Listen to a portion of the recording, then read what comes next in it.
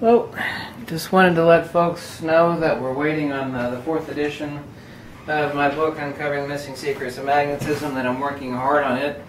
The good news, the really good news, is the absolute very last secret of magnetism, which I kind of understood, but I didn't understand fully until I figured it out about a little over a month ago. How one can reconcile the nature of identical Gaussian readings, both centrifugal and centripetal on either side of a magnet, and yet still have it be the case that there is rarefaction and compression, phase shift between either pole of a magnet. And it was sitting there. Magnetism is so divinely simple, human stupidity is so vast and so incredible that, even it was just, the forest, I couldn't see the forest. I mean, I saw 99% of the forest, but the very last principle that was bugging me, and I understood it, but the full realization of how I was able to reconcile, identical readings on either side of a quote-unquote pole of a magnet by using a Gauss meter, and yet still, as I proved in my seed experiments, I show that exposure to between North and South Pole, as Rawls and Davis proved decades ago, is completely different between poles. There is an absolute phase shift. There is rarefaction on the north and there's compression on the south. The seeds and animals and critters and rats and worms and so forth that are exposed to the south pole of a magnet. Of course, a magnet doesn't actually have poles. The very definition of the term polarity I will have fully described in the book.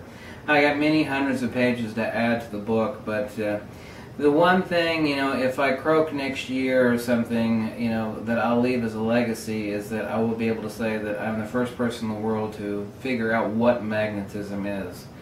And that seems stunning to the common person, because magnets are in absolutely everything that we use, but we have endless quantifiable explanations of the empirical constituents of interactions as pertaining to magnetism, but nowhere, whether it's James Clerk Maxwell, Tesla, Faraday, Steinmetz, or Oliver Heaviside, or even Eric P. Dollard, nobody has ever actually explained what magnetism is. That's actually a known entity as far as explaining what is magnetism. It has never been known. As the stupid little apes that we are, we know how to exploit fields and forces. But, as is the case, the most important word in the entire cosmos, field, has never been described by anybody. It has nothing to do with particles. The cult of quantum is a cult of atomism. It's based upon absurd abstractions. They know for a fact that there is indeed instantaneous action at a distance. But distance implies magnitude, and space is neither a field nor force. It acts on nothing and does nothing. Nikola Tesla himself said this, and as is the case, people like Leonard Susskind and the idiot Richard Feynman and the grand fool Einstein, the guy that's heralded as one of the most wise and intelligent is one of the most stupid. The guy invented nothing. What he won the Nobel Prize for is completely wrong in premise. It's a complete absurdity. The photoelectric effect, while his observations were correct, his explanations were totally wrong. Everything that Einstein ever said as far as c squared, he stole from Henri Poincaré. Everything, Einstein never discovered anything. And c squared is not a principle of energy conversion. Tesla said himself that the notion of energy conversion is an absolute absurdity. When an atomic bomb goes off, for example, the entire system is nothing other than a release of tremendous force and motion through the release of the atomic system, converting it into smaller constituent units. Obviously there is gamma, electromagnetic emissions, beta. There is obviously non-particle emissions, but that is part of the kinetic system. That's like saying if I drop a trillion, billion, trillion steel balls on a steel plate, and I create a cacophony of noise that deafens everybody in the room, that there's been a release of energy. It's like, well, no. The only thing that was happened was a release of kinetic energy in the system.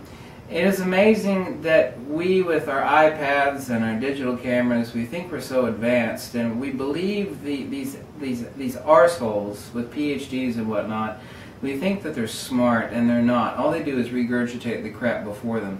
The one way to scare the hell out of any of these people, or make them shut up, or make them run away like a scared rabbit, is just to ask them like a child to explain one word. Not to describe it, because anybody could describe anything, but to actually explain one word, and that one word is field. Nobody has ever defined the word field, and it has nothing to do with particles. Just as there is no energy, Tesla said this was a stupidity doomed to oblivion, the notion that you could convert matter to energy. In the release of a plutonium core or uranium core, by the way, neptunium is also fissionable in a nuclear device. All the constituent components of that uranium or plutonium or neptunium are still present, scattered every damn where after the explosion of an atomic bomb, for example. The release of radiation and the release of electromagnetism and the pulse is only a release of the kinetic force that is lost by the dissolution of the atomic system, of which there are countless billions within that fist-sized mass. Every constituent of the actual matter itself is still present afterwards, just scattered all to hell all over the place. We're only talking about something this small, but it has with it. It is a very simple analogy is if you had a trillion, billion pocket watches, and each one of those pocket watches was wound far, far tighter than you could wind a real pocket watch. And you were able to release the spring tension on all those trillions and billions of little pocket watches, and it was just a massive explosion that just blew the piss out of everything. There was noise and light, and everything went everywhere. Every little part of every one of those little trillions and billions of pocket watches are still present. There's no energy to matter, matter to energy conversion done at all. So it's a complete absurdity. Einstein is wrong.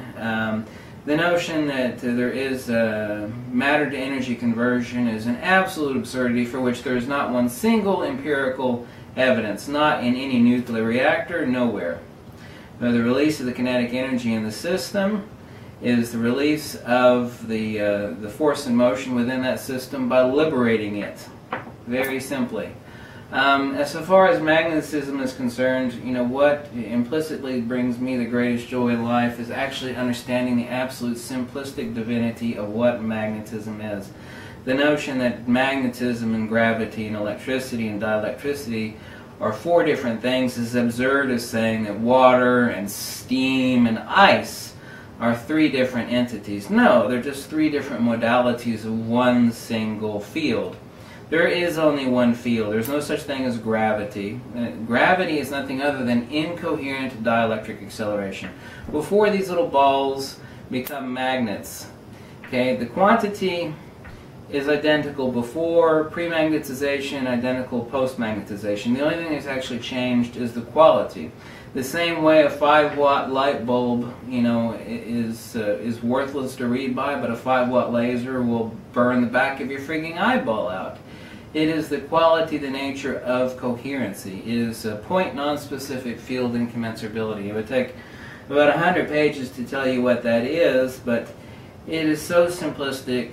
It is so simplistic. And the absolute last key of magnetism, understanding the phase variance between the poles of either magnet, and a magnet doesn't have poles, it only has the inverse of counter space. See, Mother Nature doesn't draw lines like a human. A human draws a line and goes here and here. This is how Mother Nature draws a line, right here to here, okay? The geomagnetic precession and the nature of the reciprocating precessional hyperboloid necessitates that as the precession is undergone, since Mother Nature draws her lines this way, humans draw their line like this, okay? They start here, go here, start here, go there. Cartesian line. This is how Mother Nature can only make a line. Mother Nature makes no lines like human beings. Mother Nature only makes a line like this, or like this, or like that. Okay? Every action, reaction. And it starts up under field coherency, geomagnetic precession. It necessitates a phase shift at a variance of 1 to 1.618. Oh my God, that's phi. That's the golden ratio, by the way. But I finally understand now why you have identical, and it makes me so happy because it's the absolute last secret of magnetism, and I've got it fully figured out. I've got the formula for it. Why you can have identical readings on either side of a magnet using a Gauss meter, and yet still have a huge phase shift between either quote-unquote pole of a magnet. Because what defines a magnet and magnetism, not in connotation but denotation, is field coherency. And you think, well, we already know that as far as the line domains. That's still a description.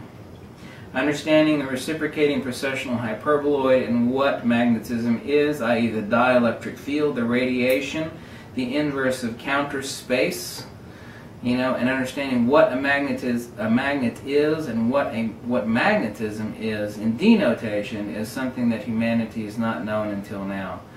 And believe it or not, the fat, bald, tattooed freak before you is the first person on Earth to finally figure that out, and that is the one thing that has made me most happy in life, and no matter what else I do in life, that will be it, as far as, you know, the peak of my achievement. And I don't have to convince anybody else of anything, but I'm so happy to have finally figured it out, because it literally is the biggest secret in the cosmos, and I'm so very glad to be the first person to open that door and see what's behind it.